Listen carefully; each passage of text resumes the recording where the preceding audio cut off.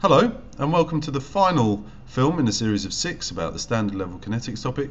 Here again we're going to be looking at factors that affect the rate of chemical reactions, but whereas in the previous film we looked at factors that would affect how often particles collide, here we're going to be looking at factors that will change the chances of a collision being successful, or in other words, factors that will affect how much energy collisions have. Okay, so hopefully by the end of this film you'll have used collision theory to explain the effect of temperature and catalysts on the rates of chemical reactions. But in addition to collision theory, we'll also tie this into kinetic theory, and we'll try and relate these effects to our understanding of these curves that we covered in the fourth film called Maxwell-Boltzmann curves. Now, if you don't know what we mean by a Maxwell-Boltzmann curve, or you've forgotten what you watched in the fourth film, we haven't even seen it, might be a good idea to go and watch that before you start this one. But what we'll do to begin with here is we'll have a look at what collision theory told us about energy in chemical reactions. So we know that collision theory says particles have to collide, but it also says that they have to collide with enough energy to reach this activated complex, or transition state as it's sometimes called, or in other words, enough energy to exceed this activation energy so that they can turn into products.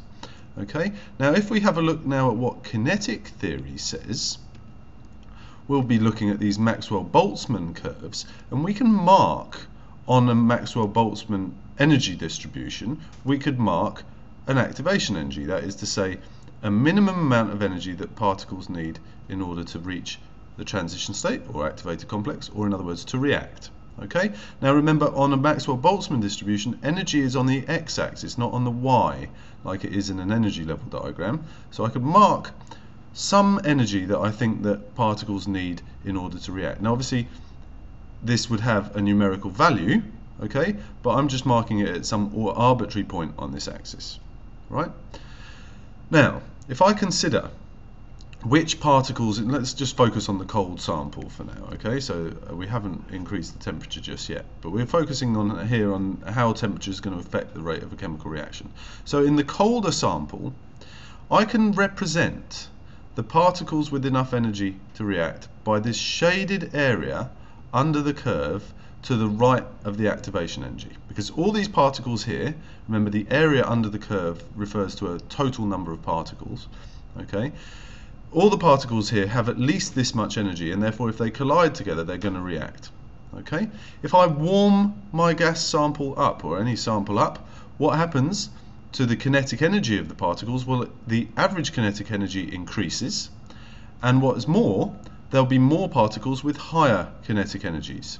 So in other words, there'll be more particles with enough energy to react, or to exceed the activation energy. And how can I show that on this graph? I can shade the area under the curve to the right of EA.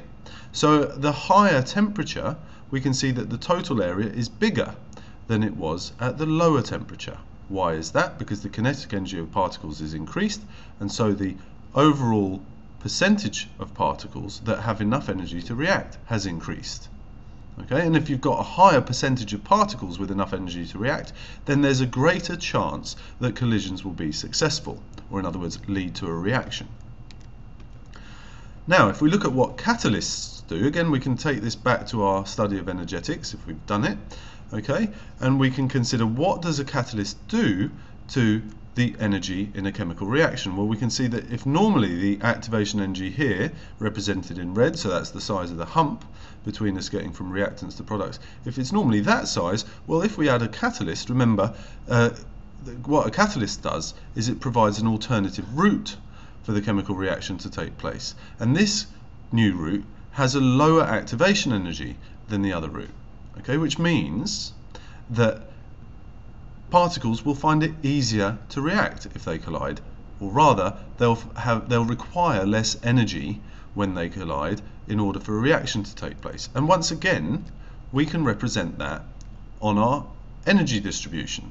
Okay, so these symbols here aren't anything to worry about too much, but we've referred to them in the previous film. This is the most probable energy. This is the root mean squared energy. So in other words, it's a little bit like an average, but don't worry about it too much, okay, because these things aren't going to get tested. But if I have an activation energy, say here, when I don't use a catalyst, I could compare that to the activation energy when I did use a catalyst. Now, if I'm asked to do this so I'll just put EA cat here. If I'm asked to do this in an exam, I don't have to put precise values on this axis. I just need to know that the activation energy with a catalyst will be lower than the activation energy without a catalyst. Okay, and again, I can start shading the areas under the curve here, because the area that is under the curve to the right of the red EA is clearly smaller than the area under the curve to the right of the green EA. So in other words, by adding a catalyst, I've increased the percentage of particles with enough energy to react, and therefore a greater proportion of collisions will lead to a reaction. There'll be more successful collisions per second. Now then, just like we did in the last film, we're going to before we tie up here, we're going to just say how it is that we're going to avoid chucking away marks.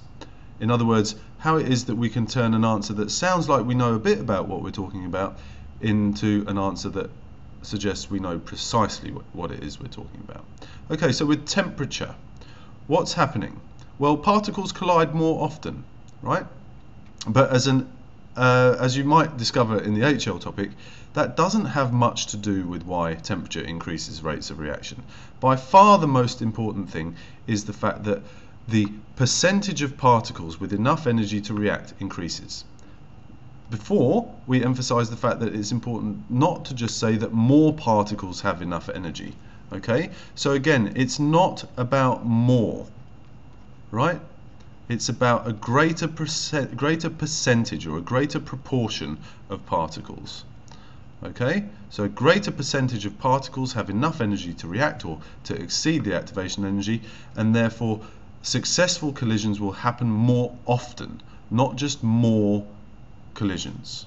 Okay, successful collisions, or that is to say collisions with enough energy to lead to a reaction, will happen more often.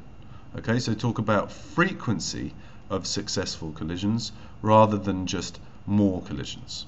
Okay, with catalysts, what happens? Again, it's not about more particles having enough energy to react.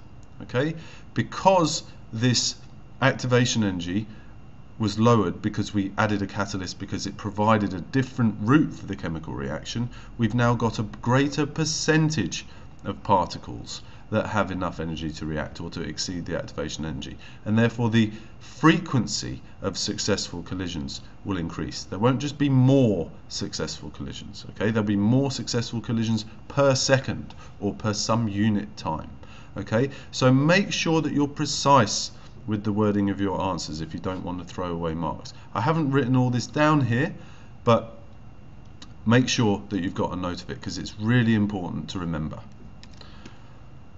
Okay, that's it for standard level kinetics, and hopefully by this stage of this film, that is, you are comfortable about the fact that we can use collision theory to explain the effect of temperature and catalysts on the rates of chemical reactions, and you can do that precisely by talking about percentages of particles with enough energy to react. And you can relate these percentage of particles to your Maxwell-Boltzmann curves. That is to say, in an exam, you would be able to sketch what happens, and you'd be able to shade the areas under curves to show what effect these changes are having on the rate of a chemical reaction. This one's a little bit more complex, I suppose, than the previous film where we just talked about collision frequency. Okay, but as usual, if you've got any questions or comments, please feel free to come and see me or to post a comment on YouTube.